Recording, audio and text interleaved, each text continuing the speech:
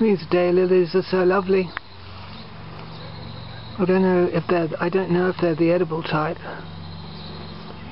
Some daylilies are edible and some aren't. And there's a lot of hybridization done by plant growers. So I wouldn't sort of dare eat these unless I knew for sure. I've eaten the orange type that I knew for sure, but I'm not absolutely sure about these.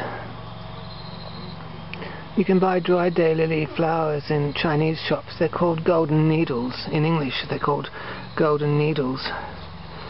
So, and they are pretty. You use them in stir-fries and things. But,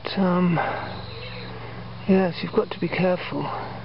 You'd have to know a Chinese gardener or a botanist or somebody. They're very beautiful anyway. And they flower.